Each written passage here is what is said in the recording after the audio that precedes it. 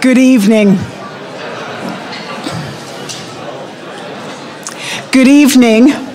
My name is Cheryl Pauls, and as president of Canadian Mennonite University, it is my delight and honor to welcome everyone to this evening of listening and learning together with someone who arguably is the most significant voice in Canada at this time, the Honourable Senator Murray Sinclair. As we gather in this evening, we acknowledge that we learn this evening as we learn and live in all times here at CMU on Treaty 1 lands, lands that are the original homelands of the Anishinaabe, Cree, Oji-Cree, Dakota, and Dene peoples, and the homeland of the Métis Nation. And as we remember this, we honor in particular where we are Treaty 1, signed in 1871 between Indigenous and settler peoples before Creator. We also honor Treaty 3, from where we receive and share in our clean, clear drinking water. And as we remember these treaties and look for new ways of living into them, we lament the ways that we have not received well the generous welcome and the terms of the treaties that we received when we signed them. And as we lament and we consider things we have done that we not to have done and things that we just simply have neglected, we commit to living and learning in new ways and to honor the peoples who are here before us and with whom a generous welcome of land and of all things of learning are shared. In this time and in this evening now, I would like to welcome Dr. Wendy Craker. Wendy will be introducing Senator Sinclair. Wendy is the co-director of the Canadian School of Peacebuilding, which is instituted each June here at CMU. And this year, it's in its 10th year. And so we celebrate that year and that anniversary with this gathering today. With CSOP, or CSOP as we call it, one of the commitments since the beginning is to have a focus on learning from Indigenous peoples, and that's a commitment we have kept every year. So Wendy, please come and introduce our guest this evening. Thank you.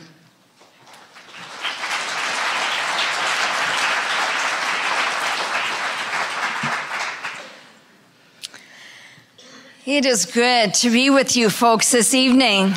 We wondered this morning what would happen when we woke up to this white world. And I thought to myself, as I walked out on the river this afternoon, contemplating this evening, that to come out on an evening like this was, in fact, a sign of our courage to interact in even more challenging issues than simply a snowy day in Winnipeg, that we are much stronger than that, and we need to fortify ourselves for more complex issues that stand between us as Indigenous, settler, and Canadian people.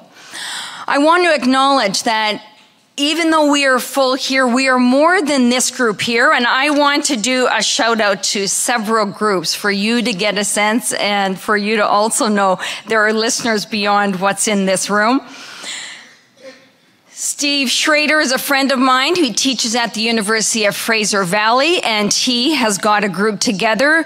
Our universities are in a partnership with Peace and Conflict Studies Canada, and we are doing this exchange tonight. The Wildwood Mennonite Church in Saskatoon is gathering. The 541 Eatery and Exchange in Hamilton is gathering. And apparently Bill Thiessen has gathered some friends somewhere in Crystal City. I haven't been told exactly where. It's not that big, Murray says. And then there's a group of students from grade 7 and 8 from the Lavallee School. Do you want to stand and wave? And they are Senator Sinclair's. They are Senator Sinclair's fan club, I understand, and we'll be hearing a little bit from one of them during our Q&A time. So we have gathered for the title of the TRC calls to action, and the mountain before us, stories of hope and challenge. That was the title that we gave the Honourable Senator Murray Sinclair, and we are honored to have you here with us today. He braved the snow. He is a Manitoban. We have no doubt about that. He was raised on the former St. Peter's Indian Reserve in the Selkirk area, north of Winnipeg in Manitoba. And on January 12th, and he tells me he usually likes to talk about his son in his speeches if his son is here, but Nigan is also in Saskatoon, so Nigan, if you're listening, hello to you too. On January 12th, Nigan Sinclair was here to share with our community the story of the forcible relocation of the St. Peter's Reserve, which is now the Peguis First Nation.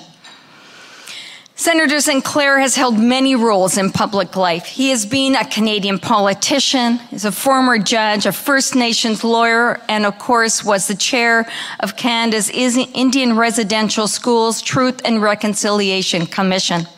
He is the first Aboriginal judge appointed in Manitoba and served the justice system here in Manitoba for over 25 years. He served as the co-chair of the Aboriginal Justice Inquiry in Manitoba and as chief commissioner of the TRC. And as head of that, he participated in hundreds of hearings across Canada, culminating in the issuance of the TRC's report in June 2015. He also oversaw a multi-million-dollar fundraising program to support those TRC events and activities and to allow survivors to travel to attend the TRC events. Senator Sinclair has been invited to speak throughout Canada, the United States, and internationally, including the Cambridge Lectures for members of the judiciary of various Commonwealth courts in England. He served as an adjunct professor at his alma mater at the University of Manitoba, and he's been very active in his profession and his community and has won numerous awards, including the National Aboriginal Achievement Award, the Manitoba Bar Association's Equality Award in 2001, and his Distinguished Service Award, and has received honorary doctorates from 8 Canadian universities. Senator Sinclair was appointed to the Senate on April 2nd, 2016. Senator Sinclair, I ask you to come forward.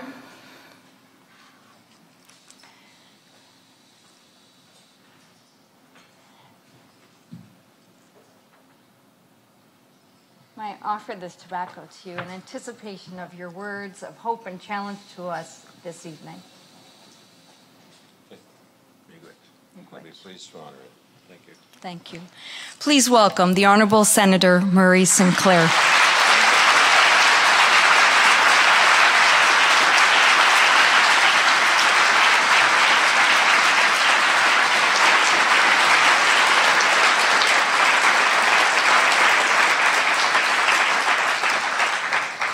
Bonjour, Nekanasatuk, Mizdenegijik and Dejinikas, Kego Dodem. I'm used to all sorts of introductions, some of them lengthy, much lengthier than that, and some of them very brief. But the briefest introduction I ever got, thank you. The briefest introduction I ever got was 7 words. And 7 is a sacred number among the Anishinaabe people, so 7-word introduction I thought was fabulous. I was at a survivors gathering in Saskatchewan, and survivors were all milling around and talking, and many of them hadn't seen each other for years. As always happens in those occasions, they come together only rarely, but they're excited to see each other, and so they were talking and talking, and the elder who was chairing the event and was asked to introduce me stood up and he said, "Everybody, okay, quiet down, we're going to start now." And they wouldn't quiet down, please, please, quiet down. They wouldn't quiet down. So finally, he introduced me by saying, "Shut up, sit down, here he is."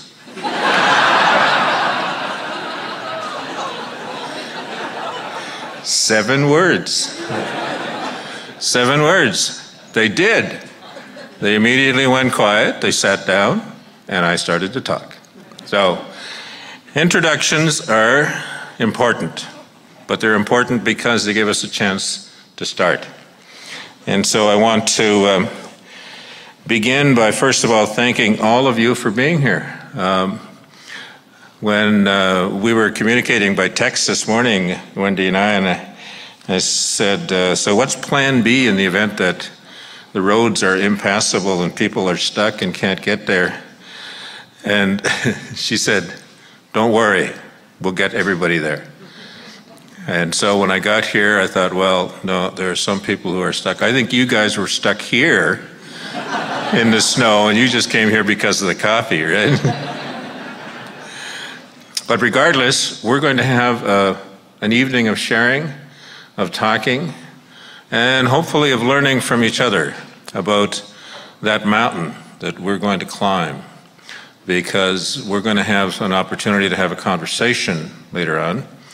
I'd like to hear some of the things that you have to say. I'd like to hear some of your questions, some of the things that you need to have clarified. But in order to do that, I think I better get started here and share some thoughts with you. One of the well-renowned criminal lawyers in the city of Winnipeg is Greg Brodsky. Some of you know him, may have heard of him. Greg is well known for the fact that he only takes on murder cases, and he only represents people who are charged with murder. And one day, he was in the Court of Appeal arguing a case, and he started off by saying, "My lords, I'd like to begin my presentation to you by telling you the definition of murder." And at that point, one of the judges of the Court of Appeal said, "Mr. Brodsky, you can be assured that we know the definition of murder." At that point, Greg said, "That was the mistake I made in the lower court." And often in these presentations, the mistake I make is that I assume everybody knows what we're talking about. And I don't think necessarily that everybody knows what we're talking about. Because first of all, looking around the room here, I can see some of you old fogies have been around for a while, and you were there when we started the TRC over 10 years ago now. And so you followed the whole thing. But some of you are pretty young people. Some of you were just around grade school age. The Lavallee School kids were probably 4 or 5 years old when this started. And they may have learned a few things, but I think there's some things that we can still share with them. And others of you who are university students, university-type students, were in junior high, high school maybe. So let me begin by asking you to join me on a thought. And the thought is, I want you to think about a little person who's important to you right now. You have a little boy or a little girl in your life, you mother, you father. You have that little boy, you have that little girl in mind. Think about it. Then maybe you're a grandparent. Maybe you have a little grandchild who in mind comes to visit you every once in a while, asks you funny questions, asks you if you ever fought dinosaurs, asks you what it was like when the dinosaurs roamed the earth. How old are you, Granny? How old are you, Grandpa? Oh, that's really old. Maybe you got a little nephew, a little niece, likes to wrestle with you, likes to color with you, likes to listen to your stories, asks you about putting on lipstick, asks you about, what are you doing that for? How come you're combing your hair like that? Boy, I wish I could have long hair like you. Somebody important in your life who's little. Think about them. 4 or 5 years of age. Think how much you love them. Eh? I have a number of those little children in my life. Nephews, nieces. Got a grandson who's 2 years old. A granddaughter who's 11, going to be 12. She said to me the other day, Mushum, his grandfather in our language, Mushum, I'm going to be a teenager soon, and then I'm going to hate everybody. But I'm never going to hate you.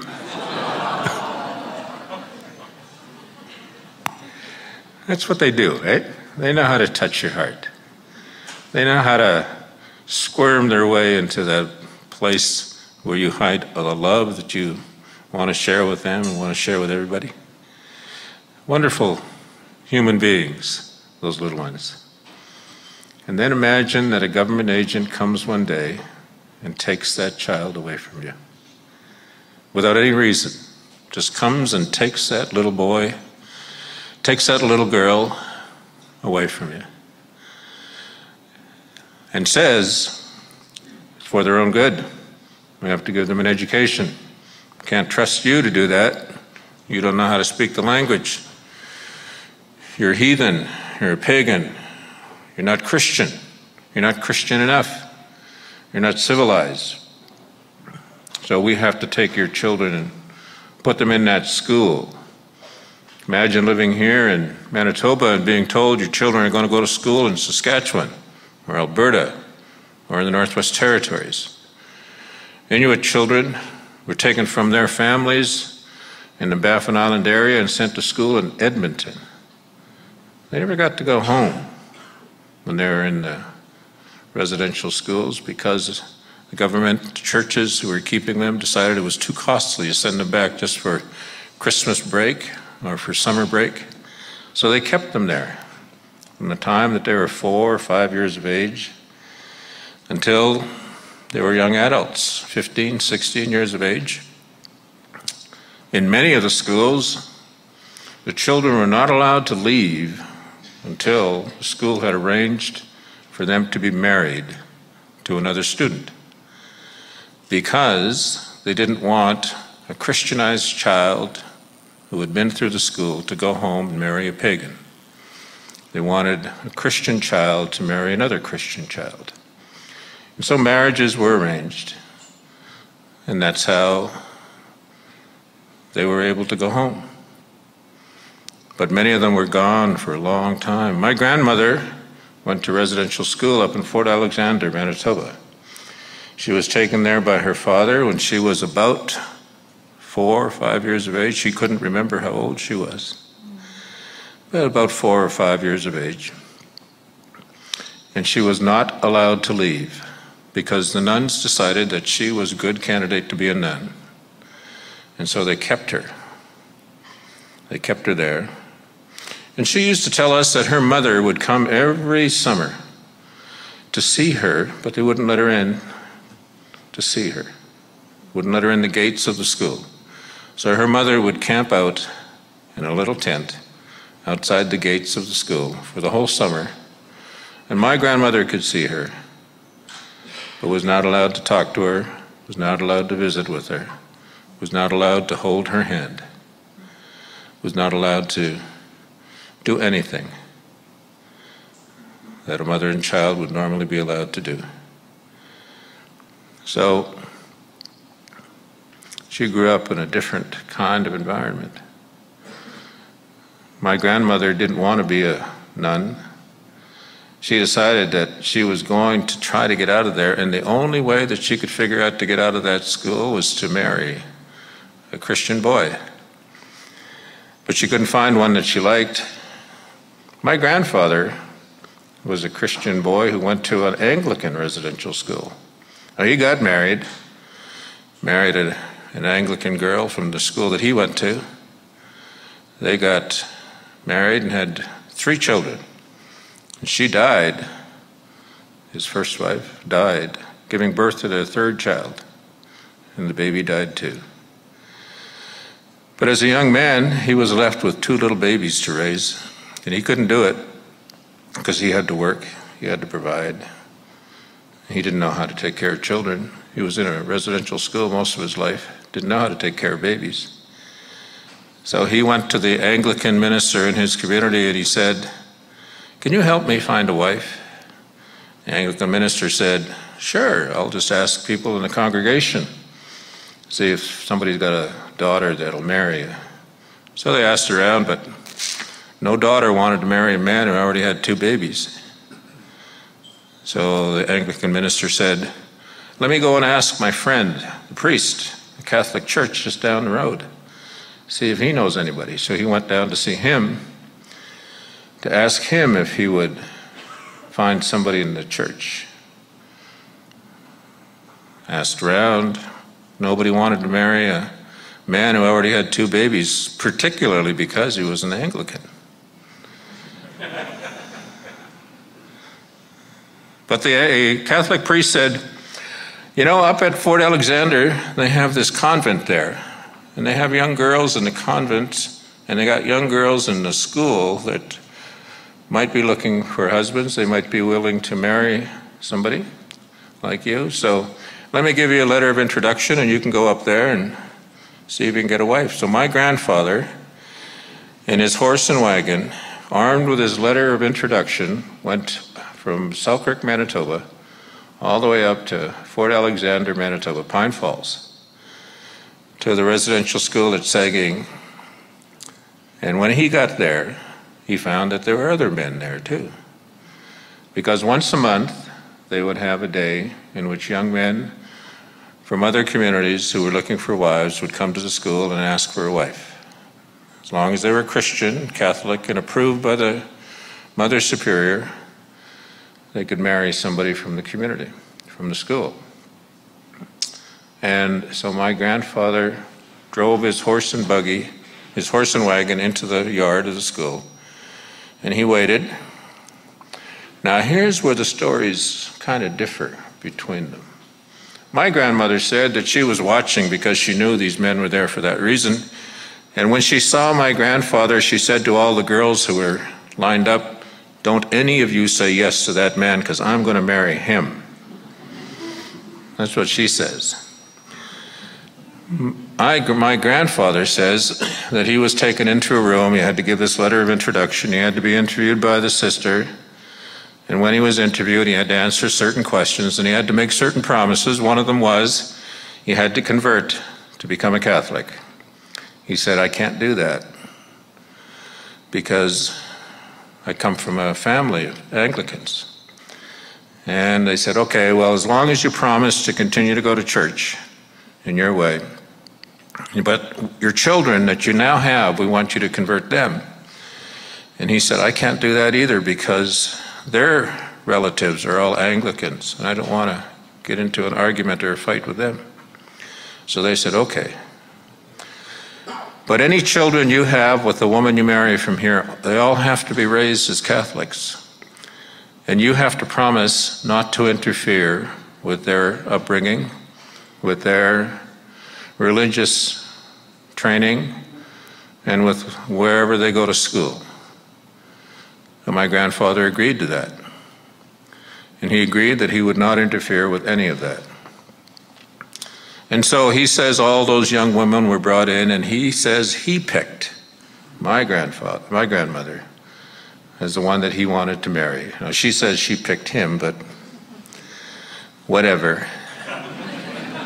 I'm here.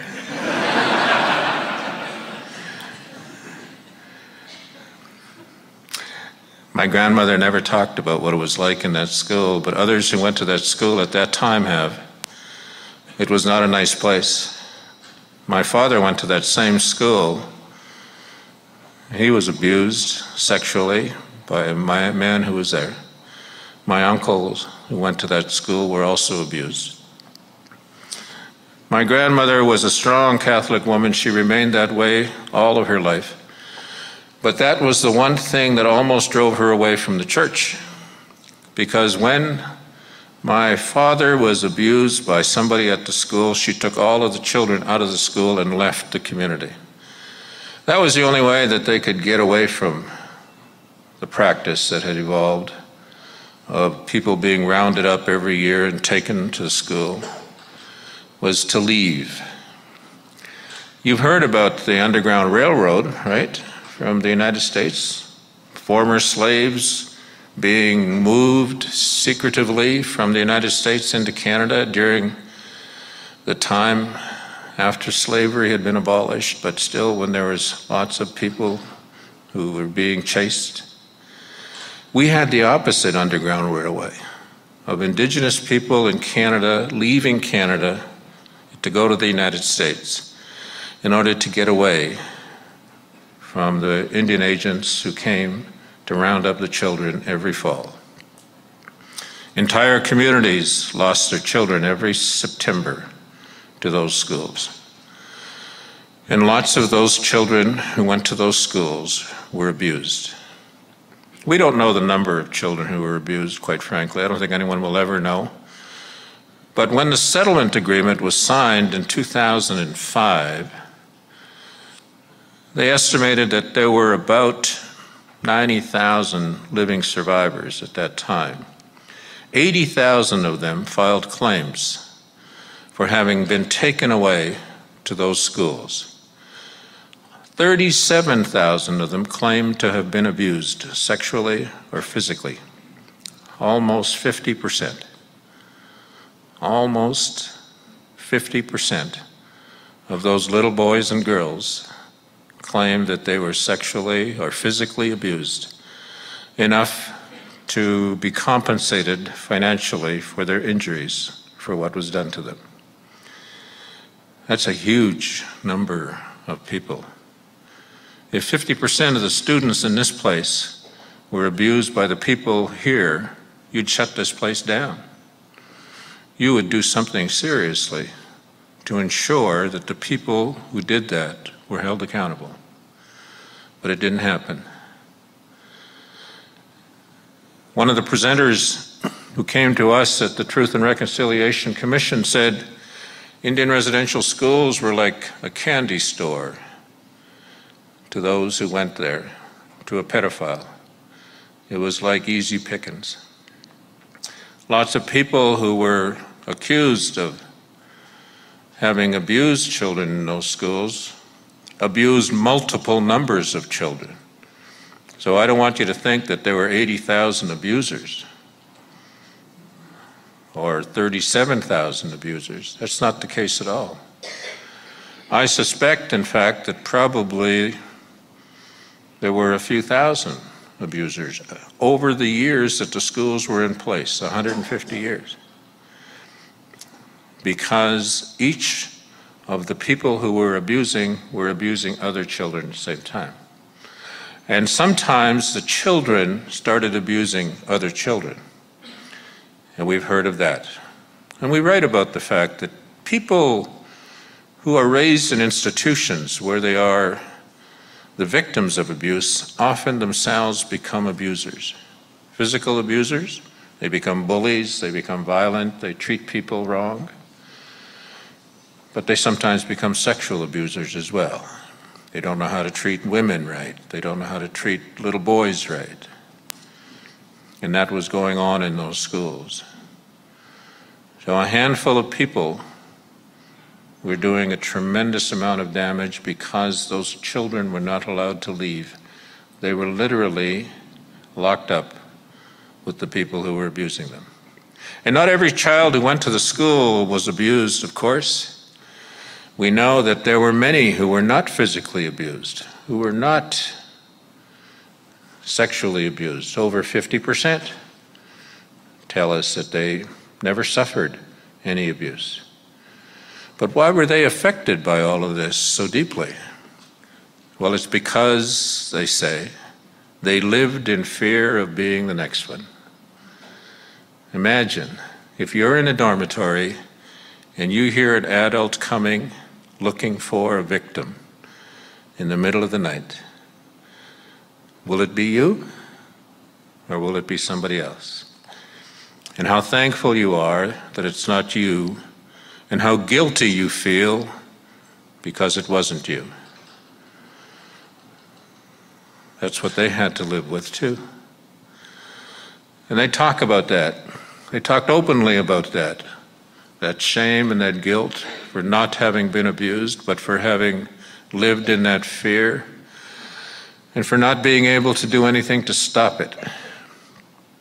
And we heard many instances of people who did try to stop it. Many teachers did what they could, particularly in the latter years when teachers were more professionally trained. Just across the field here, you see a building that housed an education program. It was called the Normal School. My aunts went there. Two of my aunts became teachers, went to that school there to become teachers. But for most of the existence of Indian residential schools, the people who taught in those schools were not trained to be teachers. They were trained to be indoctrinators. There is such a word. If there isn't, I just made it up. But they were trained to do something, to do whatever it was, to move people from one way of viewing things to another way, to indoctrinate them into a different way of thinking. And that's what residential schools were all about. Centers of indoctrination. They were designed to take children away from parents who were going to raise them to believe in their traditional, indigenous, spiritual way of thinking, and to raise them to become like white children, Christian, beloving of everything European, and to believe in the rightness of European culture, European ways of doing things, European governments, and European history. That's the way we were raised. I can remember until I was old enough to think it through, of being very proud about the fact that in our schools we had these huge maps of the world with all the pink on it that represented the countries at one time that belonged to the British Commonwealth, because we were members of the British Commonwealth here in Canada. And all of these other countries, we were connected to them. And so we were important because of that, we who lived here. But in later years, I went to law school. And I tell people, when they ask me, why did I go to law school? I tell them it's because I began to wonder why. Why were things the way that they are? I wanted to do something about that. Originally, I went to law school to get into politics. But as many of you know, I then became a lawyer and I became a judge for over 30 years, being a lawyer and being a judge, before I got into politics. It's never too late. I'll tell you a little secret story, incidentally. I retired from being a judge in 2016, and at the final event of the TRC, I announced publicly, I am retiring from public life. I'm not going to do this anymore because I'm exhausted. My family has given up so much, I want to give them back some of me. So I promised my family I would retire from public life and devote some time to them. So I retired on January 31st, 2016. And on February the 8th, the Prime Minister called and said, I'd like to appoint you to the Senate. And I said, I was a judge for 28 years, one of the most respected positions in Canadian society.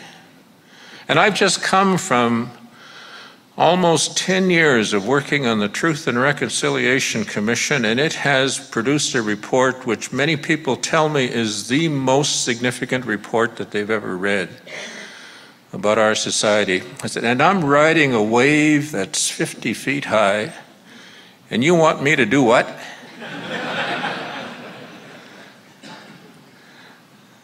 I said, I have to talk to my family first. And I did. But their conversation with me was, first of all, did I want to do it? Secondly, was I ready to do it? And if I did, they would support me. They acknowledged the importance of it, so they were prepared to let me do it. And my wife said, you've been home for 8 days, and you've already organized the cupboards twice, so I think you should do it.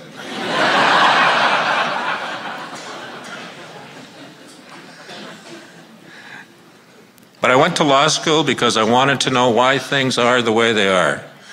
I went to law school because in the 1970s, growing up, I could see that people were being incarcerated at high rates from among our communities.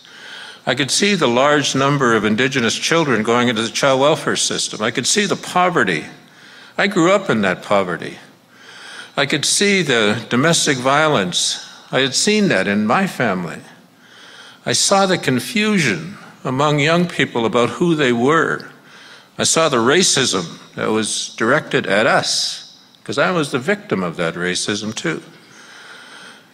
People who I grew up with, who I had a lot of respect for, when push came to shove, often turned their backs on me, wouldn't acknowledge me.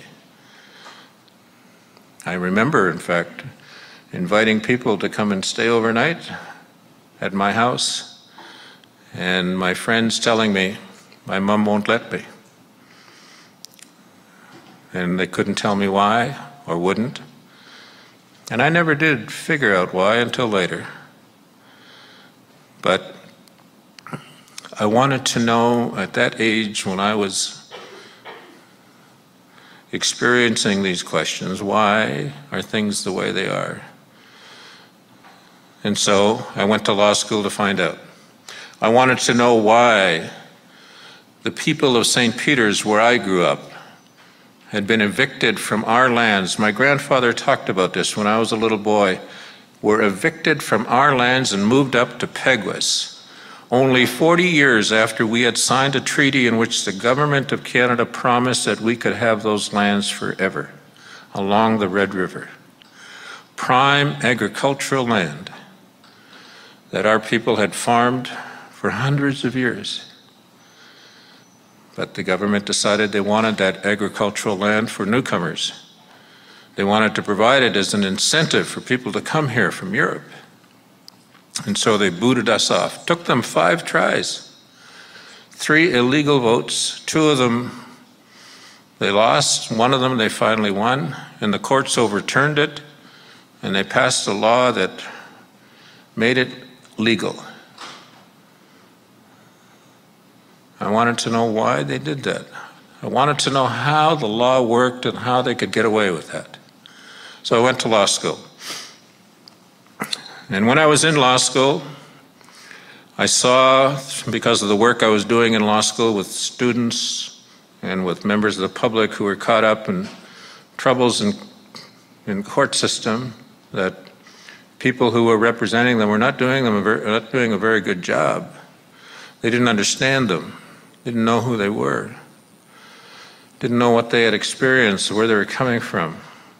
So I decided I would do that for a while. Before I went into politics, I thought I'll just practice law for a little while. And I practiced law, and I was good at it. I enjoyed it. I enjoyed fighting with Crown attorneys. I enjoyed arguing with judges. I enjoyed telling them they were wrong.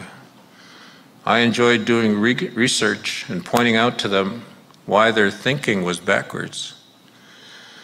I enjoyed all of that. But I particularly enjoyed it when the chiefs would hire me to do something, to work on behalf of their communities. And during the repatriation process of the Constitution in the early 1980s, when they hired me to run workshops for all the communities, I enjoyed doing that, because it gave me an opportunity not just to teach about the law, but to learn about our law. First time I ever went to a community to run a constitutional repatriation workshop was at Sioux Valley. And when I got there, all of the elders were sitting in front of me. And they said to me, before you talk to us about this new constitution that's coming here, why don't you listen to us?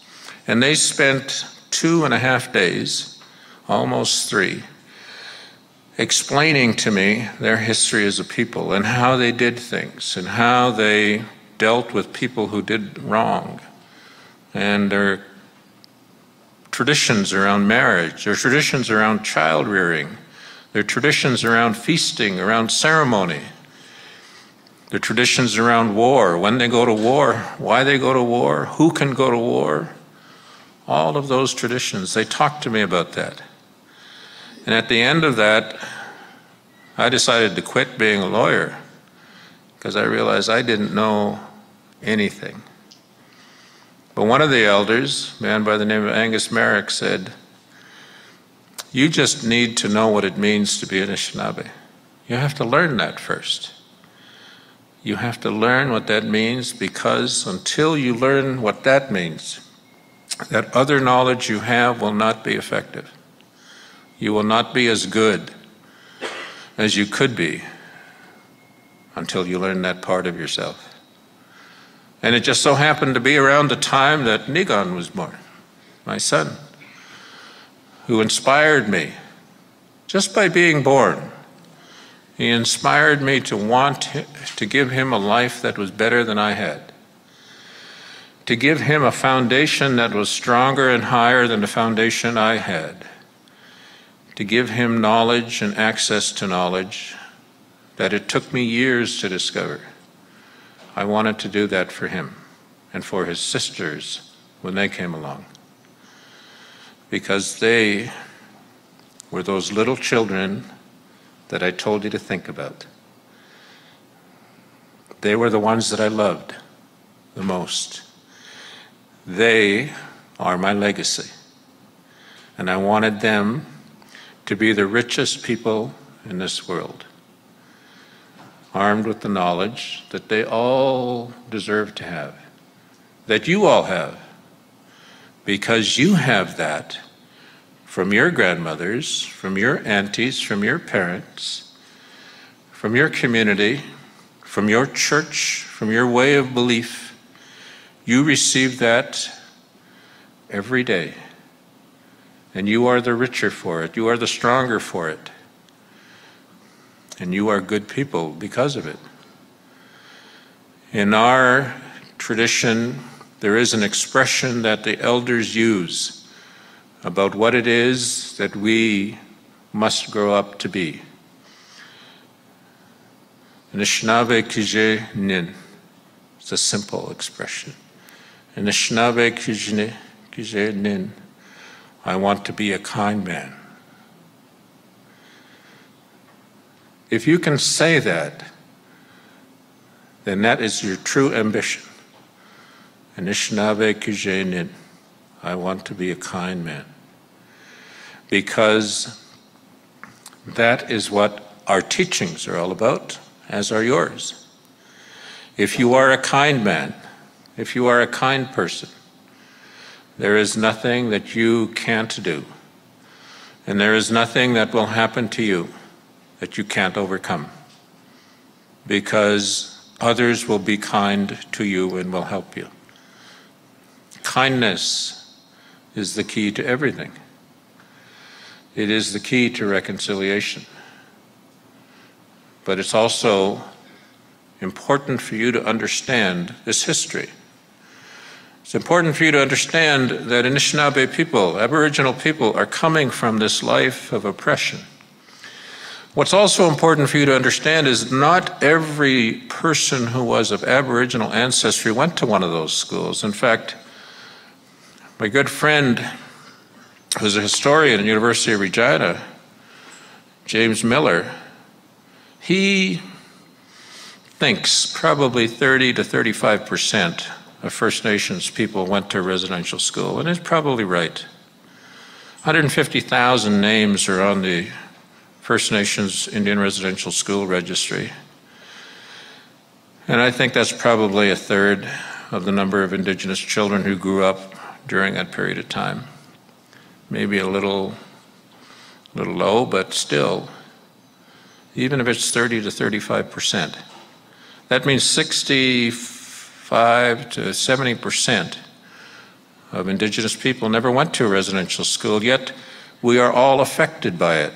I never went to a residential school, but I'm affected by that. Well, I'm affected by it because my dad went, my mom went, my grandparents who raised me, they went, and they were living the lives of survivors who had experienced that lifestyle, those tragedies, that pain, that dysfunction. They were living it every day, and they were struggling And as I said, my grandmother grew up believing only one way of worshiping God, and that was through the Catholic way. She raised me to be a Catholic priest. I was supposed to be a priest, and I was, until two major events occurred in my life. One was I studied history.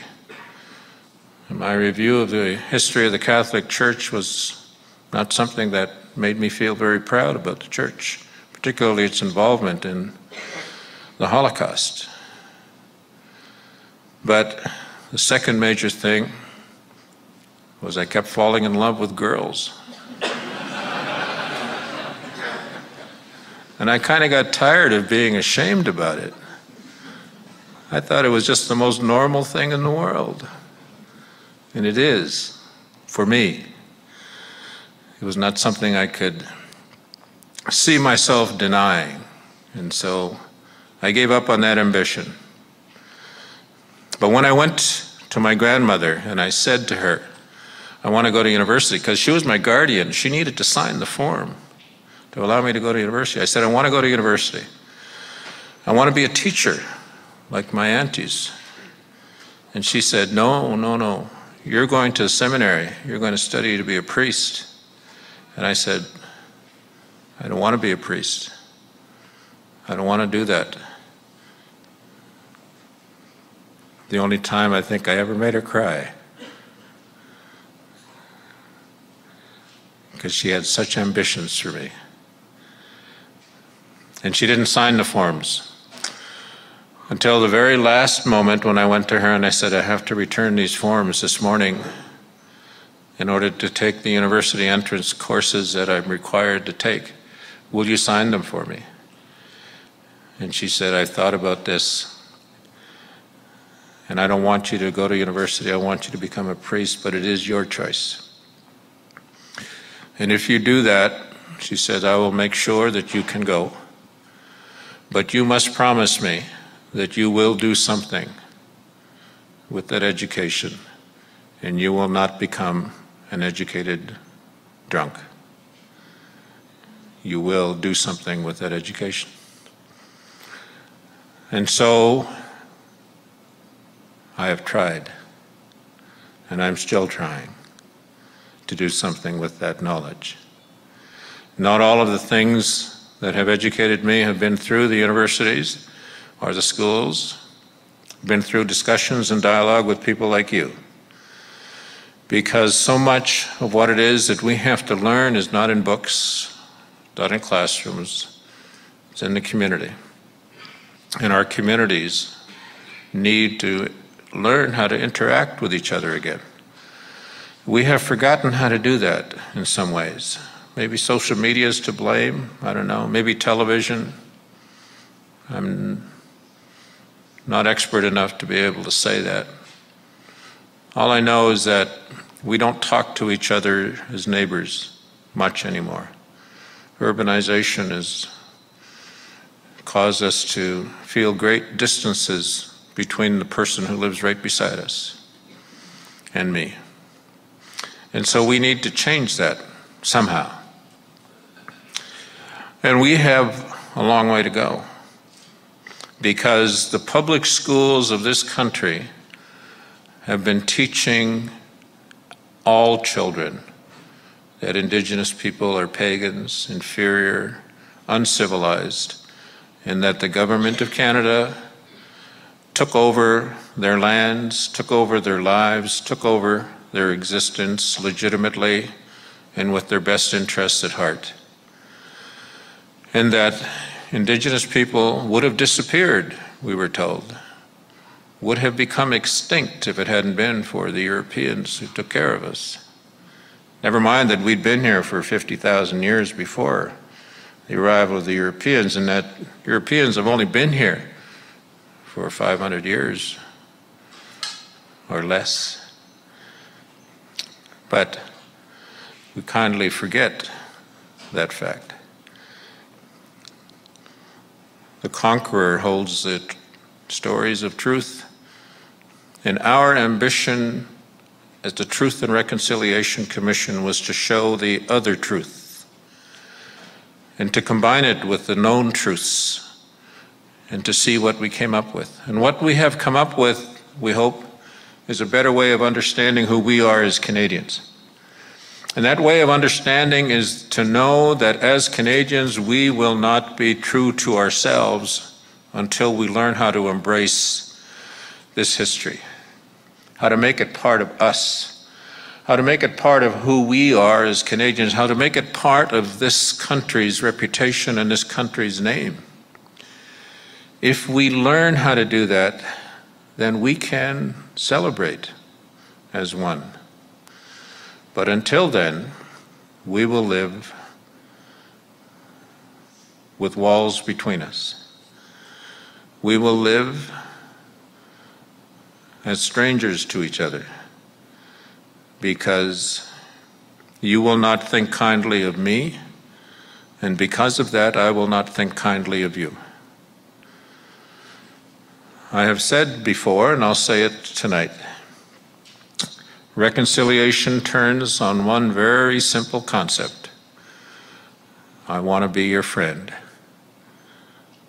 and I want you to be mine, so that whenever anything goes wrong for you or for me, we can fix it together.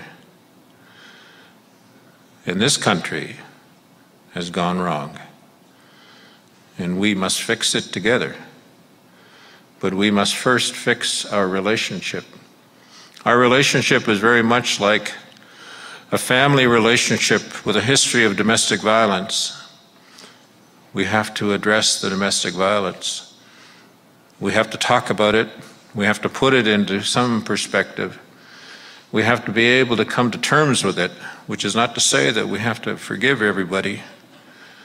We have to come to terms with it. We have to acknowledge that we have experienced it. We have to acknowledge the perpetrators. We have to acknowledge the victims. We have to give validation to the truth of all of that.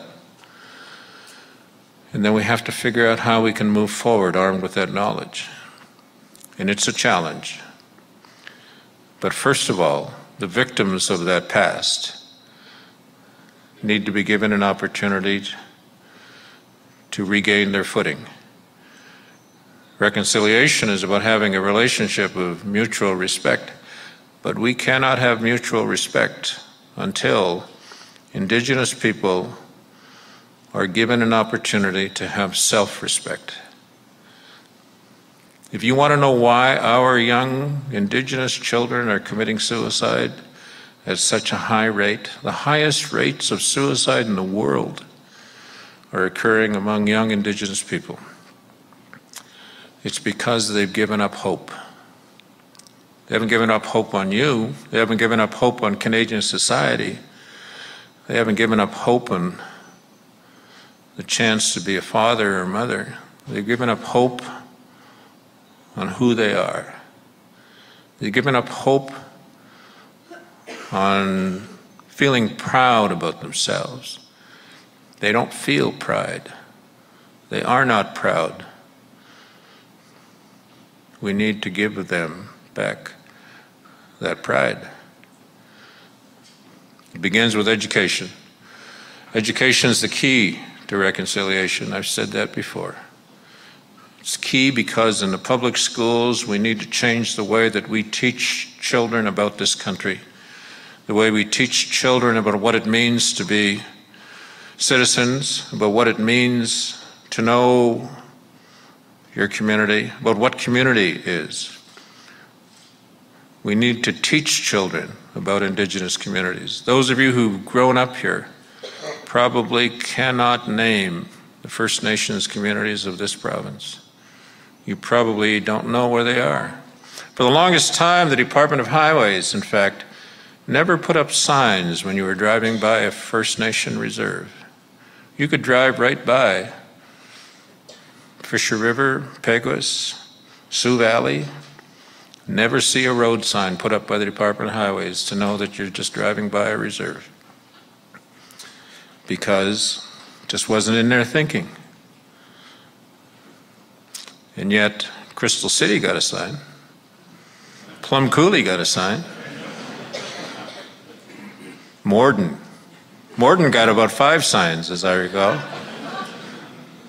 All of those little communities out there, they all have signs. But we never got signs. It's because we didn't belong. Canadian government decided 150 years ago that we, as Indigenous people, did not belong. That we could belong if we decided to give up being Indigenous. But if we insisted on being Indigenous, we did not belong, and they would do nothing to help us belong. And so, in this day and age, we need to work on how to help those young people who are thinking about ending their lives feel like they belong, like they are valid. They need to know their history. They need to know that they have a creation story. They need to know that they have teachings about what it means to be a husband, what it means to be a wife, what it means to be a father and a mother. They have teachings about marriage. They have teachings about property ownership. Oh yeah, you've probably been taught, like many people, that Indigenous people don't have a concept of ownership. That is so far from the truth, it's incredible. You stole an Indian man's horse, you paid for it. No question of that. Jesuit relations back in the 1600s recorded instances of people being punished for taking another person's property. And we knew that, but yet we allowed the lie to persist. And it was because it was convenient. We have to stop doing those convenient things, and we have to start doing the hard things. So we have a long way to go. I've said reconciliation will probably not occur in my lifetime. Probably won't occur in the lifetime of my children, but it will occur. Will occur because you need to make a promise. You don't need to promise that reconciliation will happen. You need to make a promise that reconciliation should happen. And if you believe that reconciliation should happen, then it will. And you need to teach your children. You need to teach those little boys and girls who are an important part of your lives today. You need to teach them that reconciliation should happen. You need to teach them about respect and about kindness. It's not going to be easy.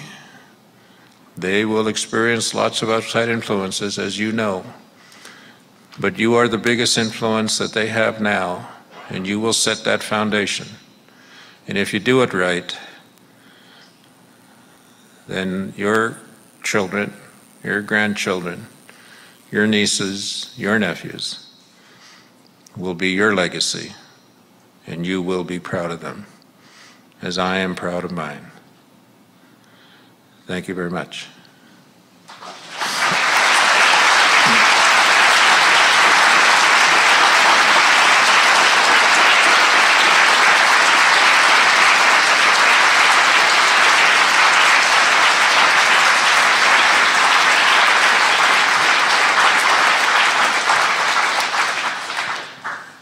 Now, this is where it all goes to hell, incidentally. We're going to do Q&A. Let me first say thank you before that happens. Sorry. Okay. No, we've closed the good part. Is that what you Oh, yeah, said? now it gets tough. Okay, this is where we're going to start. Okay, everyone breathe in, breathe out. He has said he is willing for Q&A. There are a lot of people here, and we'd like to include as many different voices and conversation as possible. So I will ask you to come to your question fairly early on in your comments so that we can give as many access points here today as possible. Let's get that young girl. Yes, I'm going to call her... What? Kaylee? Kaylee? Is it Kaylee? Kaylee, I think. Terry Schomburg back there has a microphone for those, dare I say, on the margins over there, the edges over there.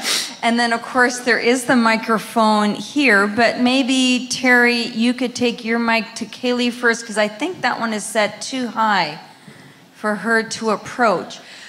Some of you may have heard of the Lavallee School being interviewed this past week. They responded to a poem, I don't know if you're going to share that first, but a poem that Senator Sinclair wrote, and there's a response that I think Kaylee's going to make from Lavallee School. So you want to start us off?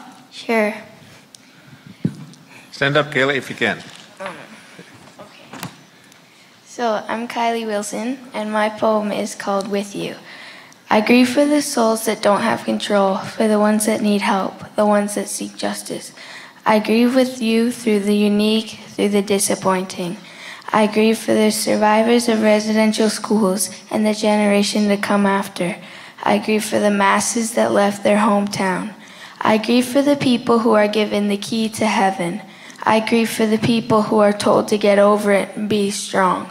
Grief is a liar. Grief tries to tell us there's nothing good. There is no point. There is no beauty. That everything is lost. There is no hope. To give up. Grief is a liar. I grieve for the places up north that don't have a lot of educational funding. I grieve for the Indigenous people who are treated this way. Why are they treated this way? I grieve for those whose parents had to go through this as a child, who now pass it on to the youth.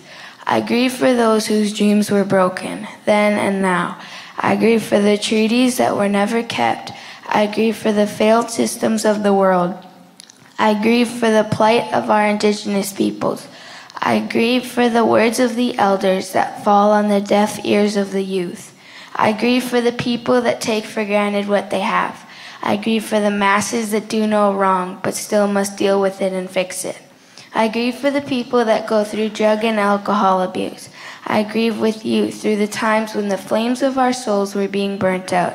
I grieve for the people that are going through a storm, and your silent presence is more powerful than a million empty words. Thank you, Kylie.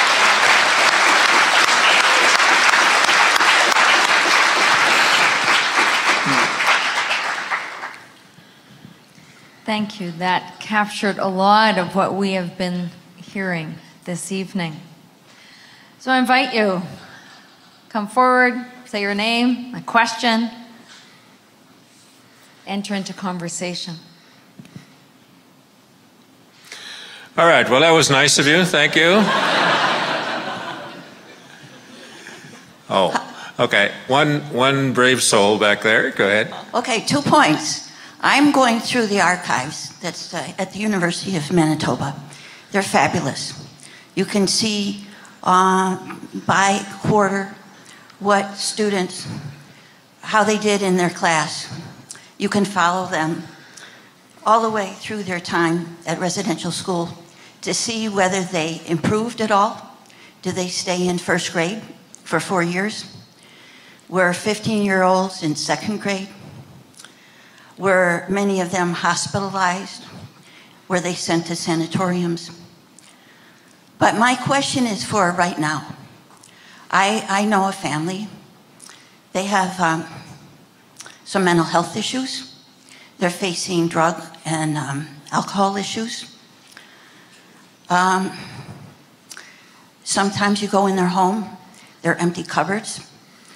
At one point, all her kids were taken by Child and Family Services. I know that we're supposed to be the grandmother, be the parent, be the friend. But sometimes I feel that society and I am just not totally equipped. So I'm wondering, do you see around the country places that train people who might be grandmothers, who might be grandfathers to these kids on, and is that system working? Because the people I've met are residential school survivors themselves, the adults. And they've come from families where both their parents were residential school survivors. And I think these parents and grandparents, the Indigenous ones, some of them really don't have all the skills they should to be a superior parent, even though they give lots of love and care. And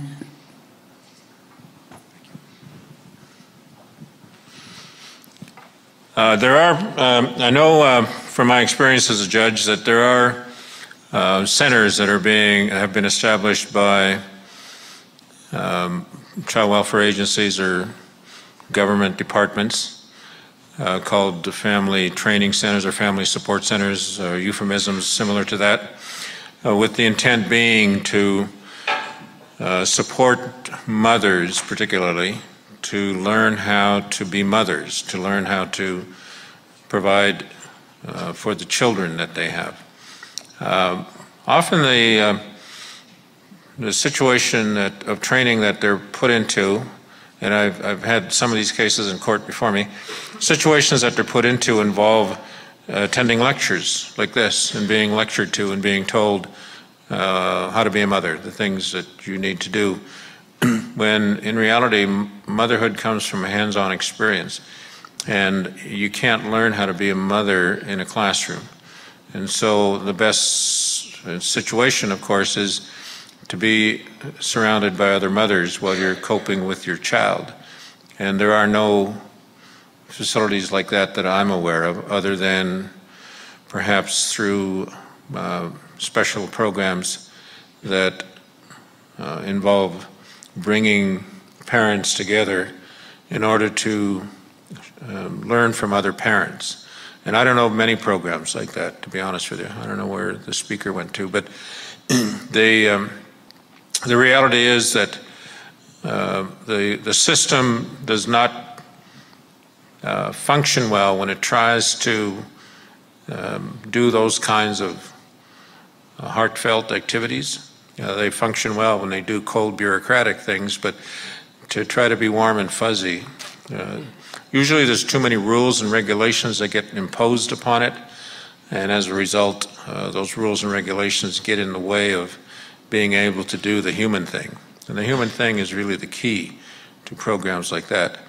And I don't know of many programs like that that exist or are successful. I imagine there are some, but considering the huge numbers of Indigenous people who are caught up in the child welfare system, over 50% of all children in care in Canada are Indigenous kids, you know that we need a lot more than that.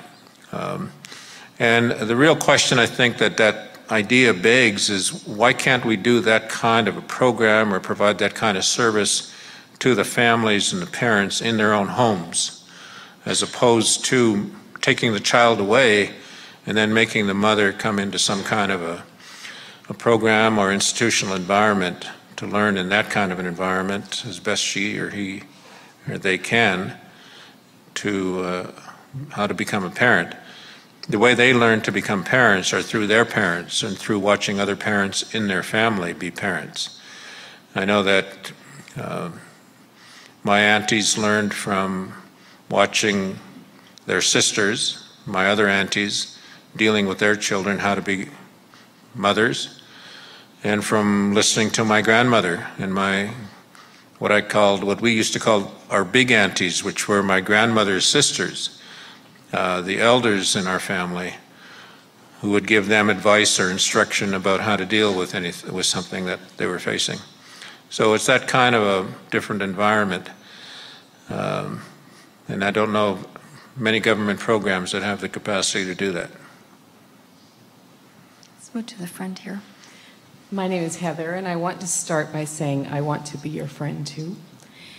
I had the great pleasure of being in New Zealand in October, and after teaching a 3-day workshop with a group of women, there were 3 Maori women in the group, and the Maori people there have similar experiences to the Indigenous people here. And at the end of the workshop, those 3 Maori women stood up and sang a blessing to me for having come to their land and teaching them. And what struck me more than the fact that these Maori women did this was that everyone in the room, every New Zealander stood up and sang with them in Maori language. And I was it completely captivated me. So I inquired into it and found out that every single person in New Zealand has to take an education in Maori language from the day that they are in grade 1 through to high school. And so my question is more of a contemplation for all of us, not specifically for you, but for all of us, is what can we do to change our education system so that our children one day will be in a circle where they can all sing along with an Indigenous blessing, so that we have enough knowledge and wisdom of your culture and the culture of the people on this land that we can join in that kind of a ceremonial blessing? Good question. One of the important answers, and we talk about it in the TRC report, we also talked about it in the AJI report back in 1991. One of the keys to the future for Indigenous communities and Indigenous families and Indigenous individuals was the ability to find a way to revive their connection to their culture, to their history, to their own teachings, because that was something that many Indigenous people were trying to do. We're trying to figure out a way to do that, and then try to figure out a way to make that adaptation work in this modern day and age. I remember being at a workshop with elders in which we spent the better part of a morning trying to figure out how to say in Anishinaabe and Ojibwe, how to say microwave oven. And I distinctly remember one of the elders saying, when the Creator created us, He knew we were going to have microwave ovens, so let's figure out what He wanted us to say about that.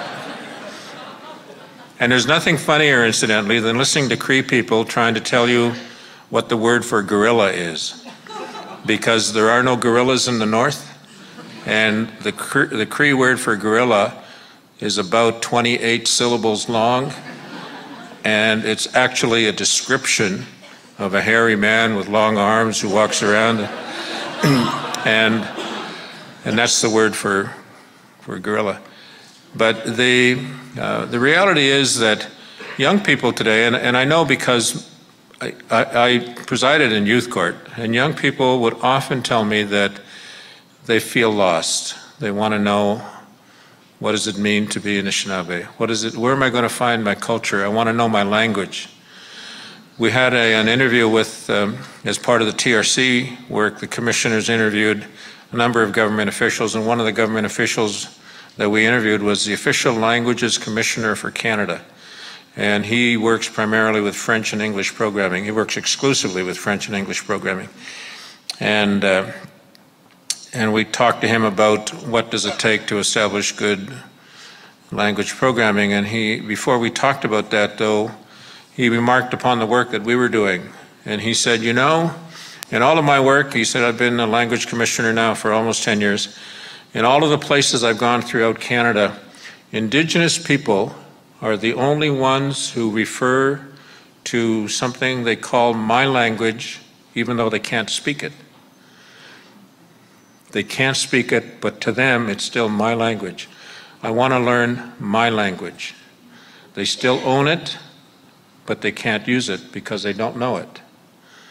And so he said, that tells you the magnitude of the problem, that they are connected to their language in their heart, but it's never made its way into their mind and to their tongue.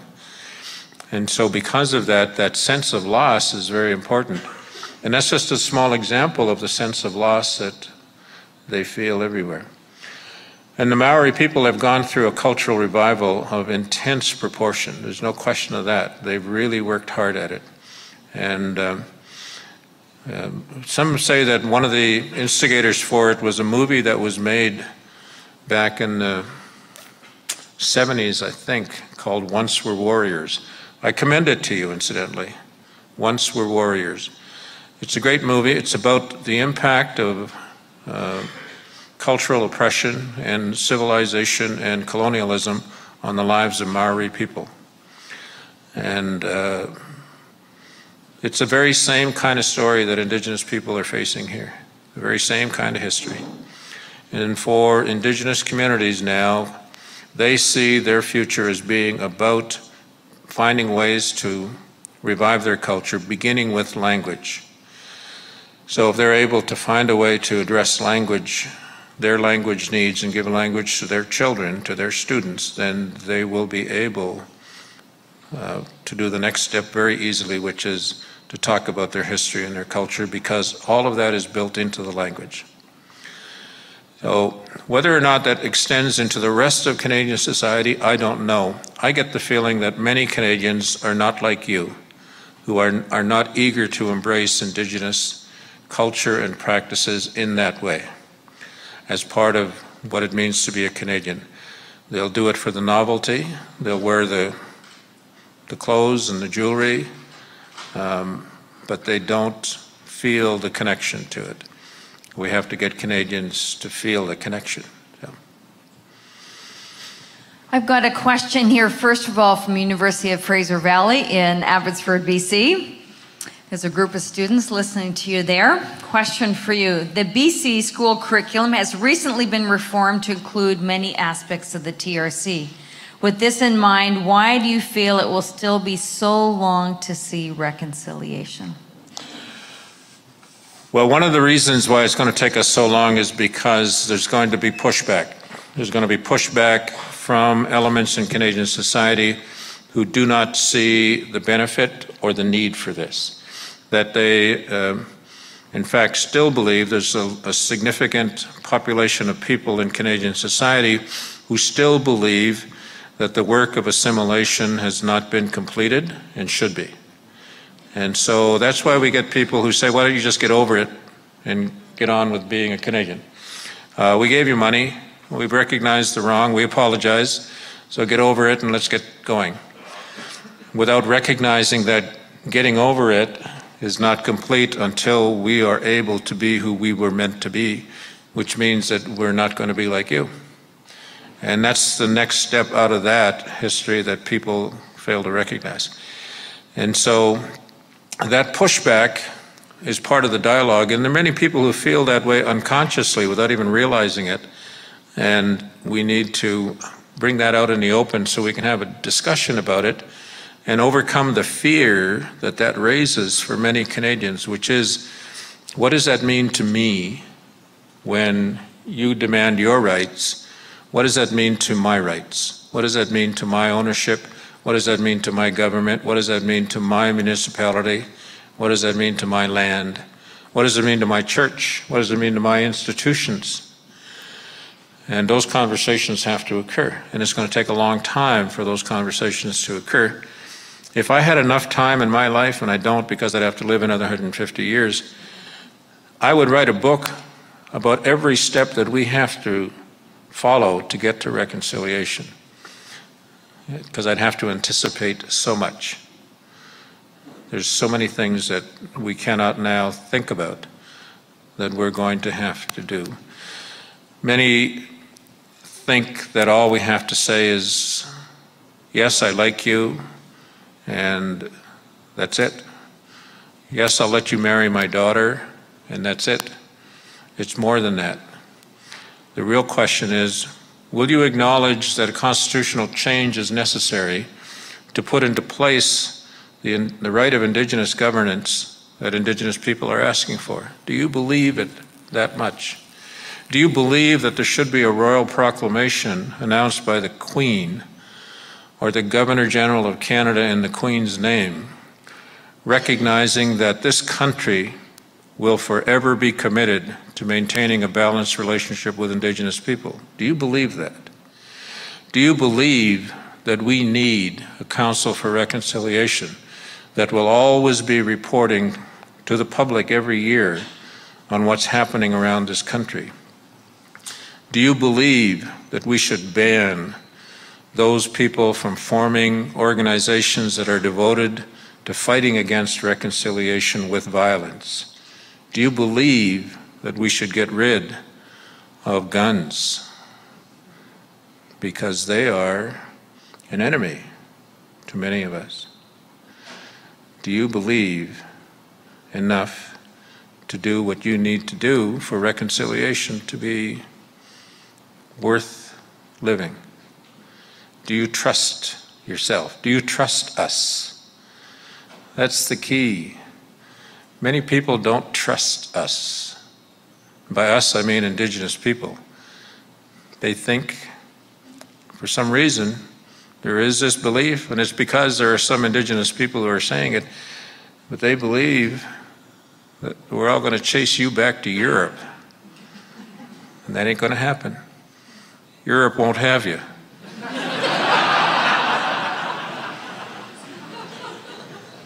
But more importantly, we need you. We need you here.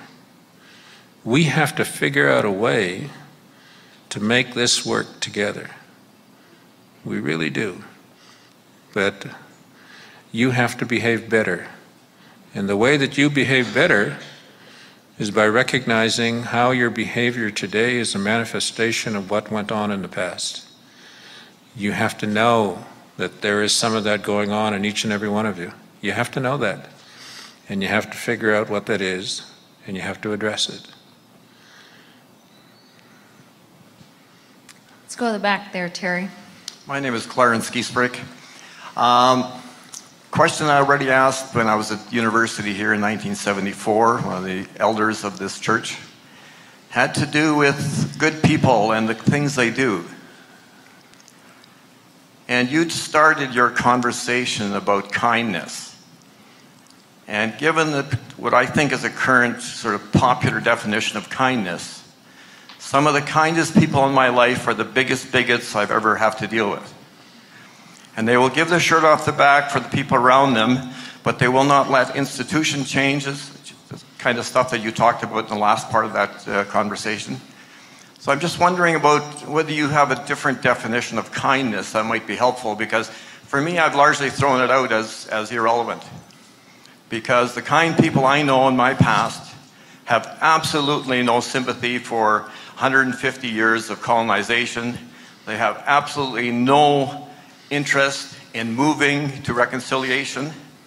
And maybe you have a different definition than I have, but I would like to hear you speak about that. I have other questions, but I'll just leave it at that one. We don't have enough time for you and I to have a conversation about kindness tonight, but we need to have a conversation about kindness, because the kind of people that you're talking about who tell you that they're being kind, they're not being kind. They are not kind at all. If you have a limit on your kindness, you are not being kind. You do not know what it means to be kind. And it's like, if your definition of love is to hurt somebody, you do not know what it means to love, because it's not that at all. But we do need to come to a common understanding of what that means.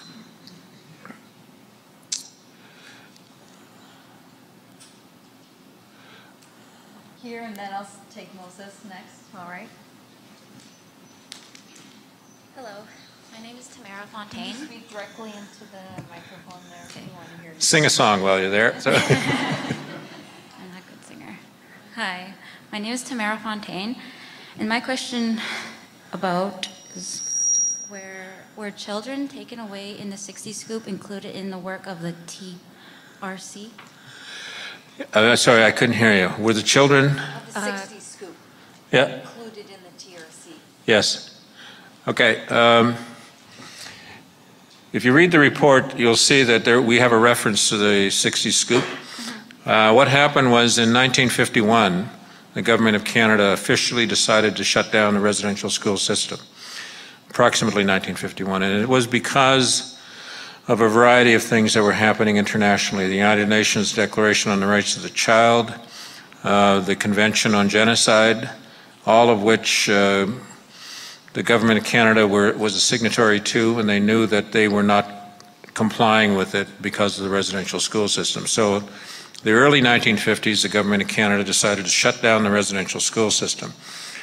In order to do it, they had to ease their way out of it.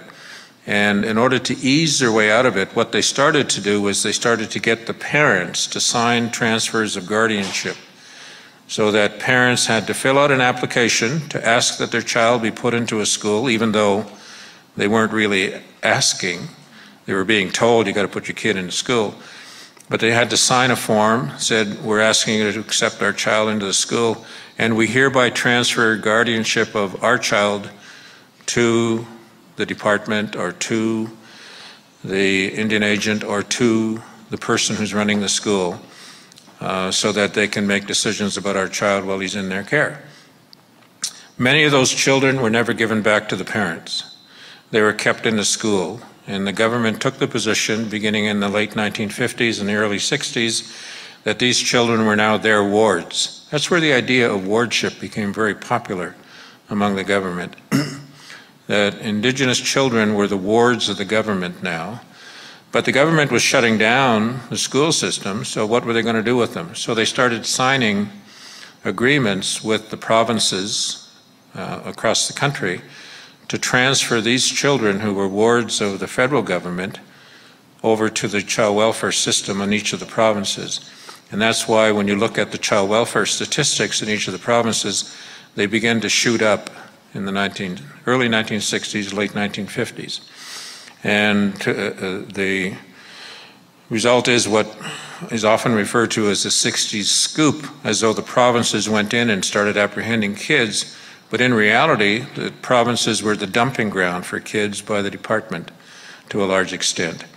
But they also did sign child welfare agreements with the provinces that allowed the provinces to send in their child protection agents to the reserves to start apprehending kids.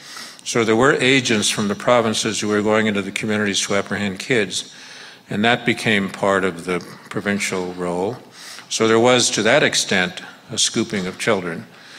But the large numbers of children who were transferred into the provincial child welfare system, combined with those provincial agents who went into the reserves, resulted in the 60s scoop. Now, we talked about that in the TRC report.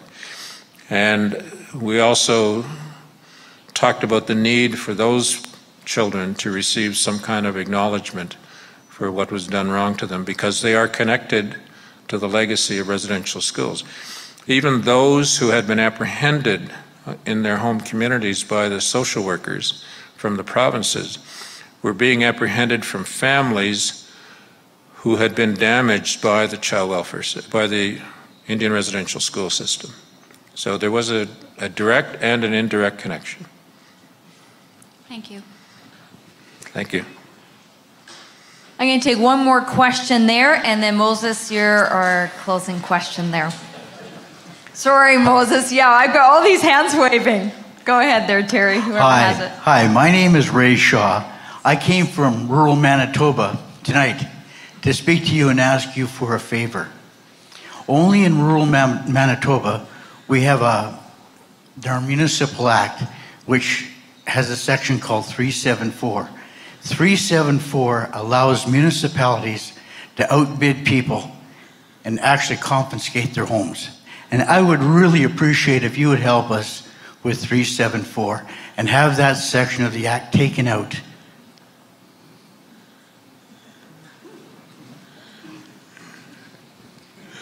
Okay. You want to tell me why? Well, in the case of 374, it's governments taking people's properties, it's property rights. As far as I'm concerned, it's in opposition with everything in Canada we stand for. It doesn't happen in Winnipeg. The laws are different. Only in rural Manitoba. It doesn't happen in other provinces because the laws are different. I've called all the other provinces and talked to them, and only in one other case, and I think it was Nova Scotia, where there was a brothel and the government didn't like it, so what they did is they outbid the people and bought the brothel. But other than that, I don't think that's ever been done anywhere. So therefore, if you're in a little rural municipality, which is not very important to anybody, one of the problems I have is I'm from rural Manitoba, which is not very important to a lot of people, but it's really important to us. And I really think that property rights are part of Canada's rights. And I'm asking you if you would look at 374. If there's a chance I can show you some of the documentation on 374, I would really appreciate it. Okay, let's have an acknowledgement on your part that this has nothing to do with the Truth and Reconciliation conversation we're having, right? It's reverse. I'm now asking you to help the people of rural Manitoba. The non-Indigenous people. That's right. All right. And also it's affecting Indigenous people. We just had an Indigenous person. Excuse me, sir. Let's have a conversation later, maybe, all right? Yeah. Okay. Moses, you've been waiting there. Hello, my name is Moses, and I've been thinking about some things, and I really appreciate your encouragement to us and our need to look forward towards reconciliation. And I know a lot of the work that you and the TRC have done, though, looks at our past and dealing with our past, providing healing and providing this term that I've been thinking about, justice. And so my question is about justice, because coming from a Christian perspective, we believe that one of the attributes of our Creator is that He is a just God. And so we are supposed to be people of justice as well, as ironic as that is considering some of our history. But now being through the TRC, and I had the chance to be in Ottawa for the closing sessions, and it was very moving. And one of the questions that I was wondering is, through this whole process, have we seen justice? And so I'm just curious from your perspective as an expert in our judicial system, and from your own understanding of what justice is all about. Now that TRC is wrapped up, although we still have so much to do, have we seen justice? And if not, what's missing? You're another one that waits till the very end to ask a four-day question. He did try to get in earlier. Right? No wonder you stood there waiting so long to ask that question. That's a huge question. The short answer is no, we do not have justice for Indigenous people in this country. That's quite apparent, I think. And the reason we don't have justice for Indigenous people is because the justice system that has been brought to this country is founded upon principles of behavior and processes that stem from a different way of thinking. The English common law system and the Quebec civil code system come from two European nations that have a different way of thinking about things, about how to get to determining what's right and what's wrong. And the other problem with the justice system is that it says it's trying to do justice, but in reality, the justice system is about applying the law. And the law is about defining rights, obligations, and consequences from breaching rights and obligations. And so the problem that we have is that we've dressed up the legal system as a justice system, but it's still nothing more than a legal system. It's a system about laws. And so when we talk about whether or not it's accomplishing that vision of providing justice to Indigenous people, we should also be asking ourselves, is it providing justice to Canada? Does Canada feel like the legal system is providing justice for all of you? Are you feeling like you could trust it with your life? Are you feeling like you could trust it with the lives of your children? When you know that at any point in time a political party could get elected to lead this country and could pass laws to take away your little ones and put them into institutions because it's legal to do it. If we have a law that is defensible, then no matter what injustice that law creates, we still say that the rule of law trumps justice. The rule of law is a greater commitment, a more important commitment than justice. And the other problem is, what your sense of justice is may be different from my sense of justice. So that's the problem with that. And so I can say Indigenous people are not getting justice, but a lot of you might disagree with me because you believe in the rule of law. You believe that as long as the law is followed, and as long as the law is used to determine the answer to the question, and not somebody's made up sense of right and wrong, that that's the best answer. So you see, it's a complicated question. So every time you try to do justice, you have to ask yourself, is this in compliance with the law? Because sometimes to do justice will put you in opposition to the law. And sometimes to follow the law results in an injustice. Crazy, isn't it? But that's the way our system is. Because on balance, if you follow the law, most of the time you get justice. Most of the time. But not all of the time. And that's why it's an imperfect system, but it's as perfect as we can make it.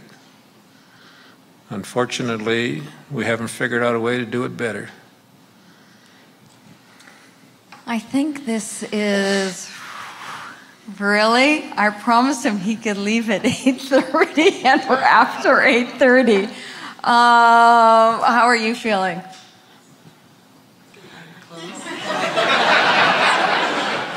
I'm feeling like I'm never getting out of the room until we talk to that lady here. Yes. So. Can I say one more? Okay, all right.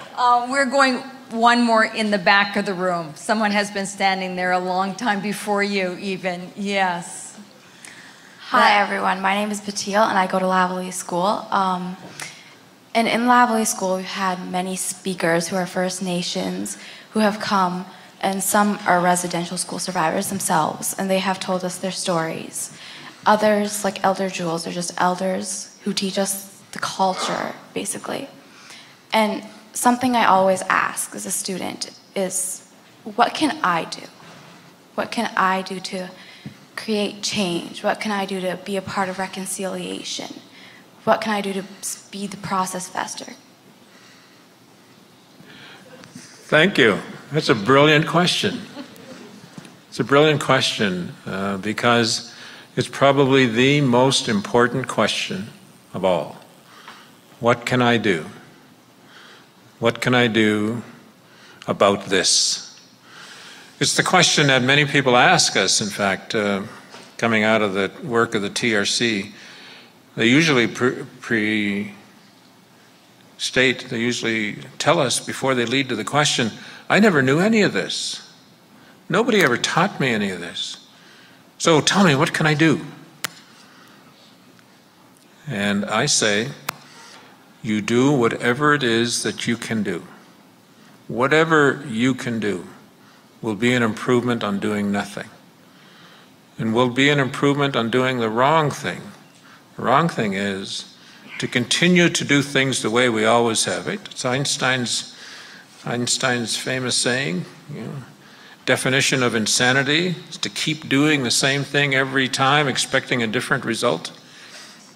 You will not achieve change if you keep doing things the way that we have. So recognize that you're part of a system that needs change. You may be the least racist person in the whole world. You may in fact be the most progressive person in the whole world. But if you work for a system that is founded upon principles that are wrong, you need to change those principles in your system. You need to talk to your colleagues about changing the way you do business. You need to get people that you work with to stop prejudging others. You need to have communication with your children and your grandchildren. You need to tell them about things that you've learned. You need to read the damn report. TRC report is 6,294 pages. That's a long report. Okay? It's even got pictures in it, but it's still a long report. But we wrote a summary. We wrote a summary. Okay? A summary is 600 pages long. Okay, so that's a long summary. So we did a summary of the summary. Summary of the summary is still 230 pages. Right?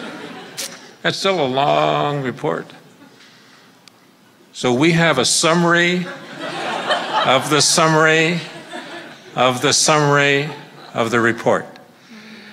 And it's about 100 pages long.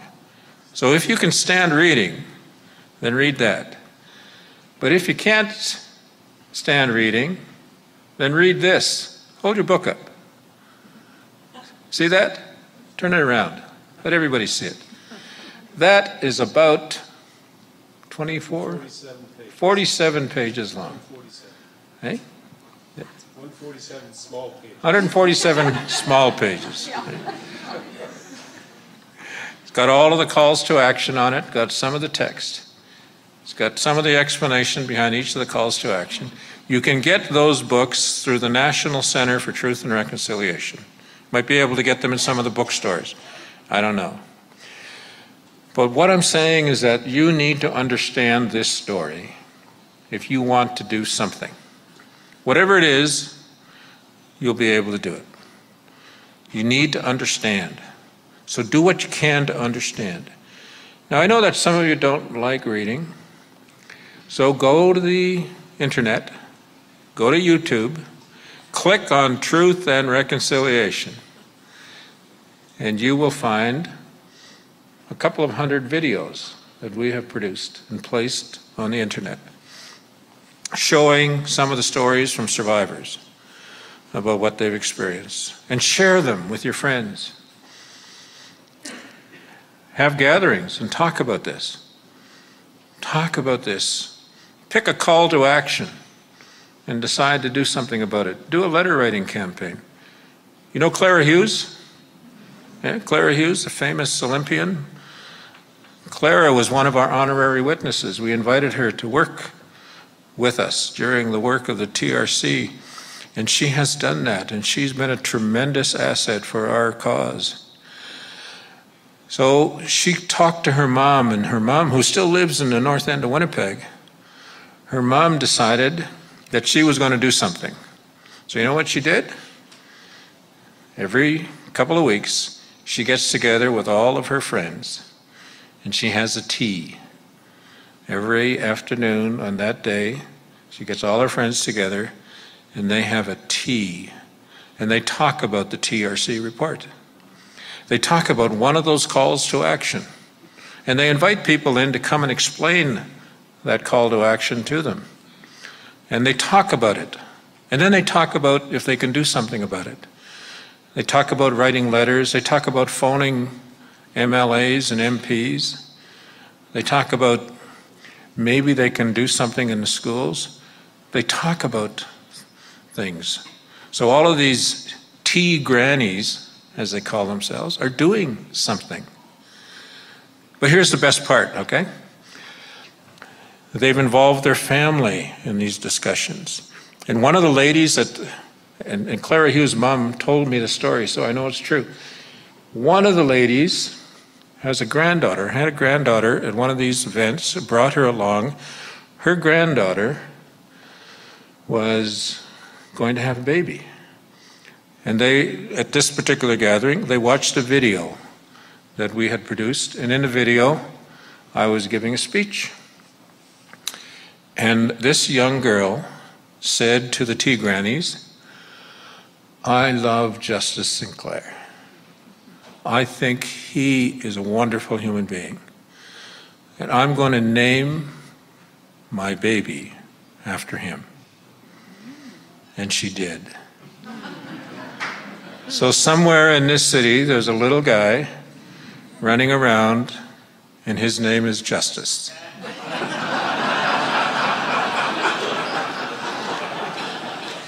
And that's a true story, because she thought my name was Justice. So she named her little boy Justice. But you know, I would not have corrected her. I think every little boy should be called Justice. Every single one of us should have justice in our name, because that's important. It's important for us to believe in whatever it is that is the right thing to do. In your heart, you know what that is. You do it. Don't go out and make babies, incidentally, just because of that, okay? I'm not asking you to do that. That's not the right thing to do. That's not the right thing to do. Well, it might be for you, but don't go home and say, Mom, guess what? I'm going to have a baby. Next year this time, maybe. Thank you. Thank you, Senator Sinclair.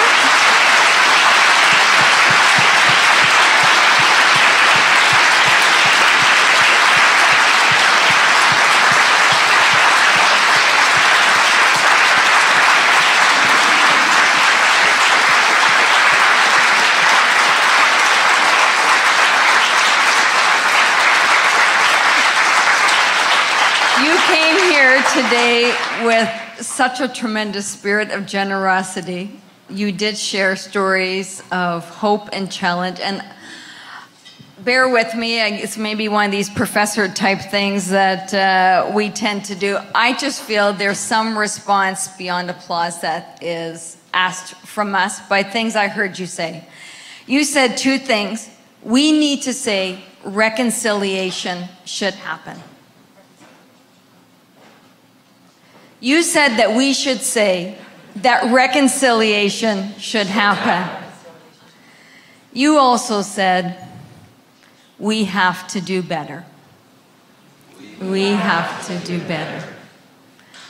Thank you for that sharing with us today. You have, I think, set many of us on different paths. Thank you for joining your path with us tonight.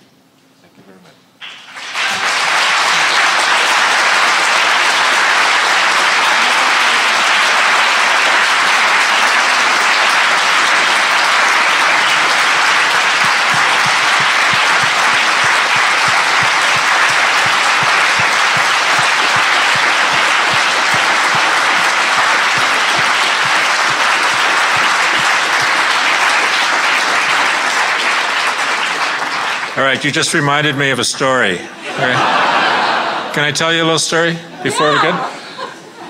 My granddaughter Sarah, who's 11 years old, is in a speech contest. And so she asked me to help her with her speech. And so I did. I helped her, because it's a French immersion, so I helped her with doing this speech in French. And so I helped her with a little grammar and a little bit of idea about where to put things. And so at the end of it, I said, that's a good speech. You know, I would hire you as a speechwriter in my office. You're a good speechwriter. And she said, thank you, Musham, but I have one more question. And I said, sure, my girl, what is it? She said, how do you make them stand up at the end?